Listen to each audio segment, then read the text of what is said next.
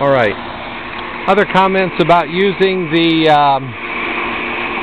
vacuum.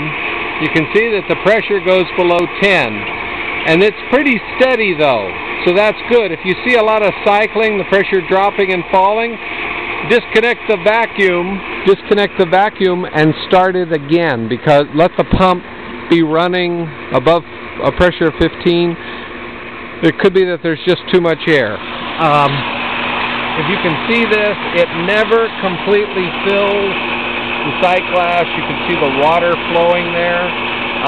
That's fine as long as it's continuous. If it's surging, you need to stop the vacuum and let the pump catch up again. There's just too much air in the system.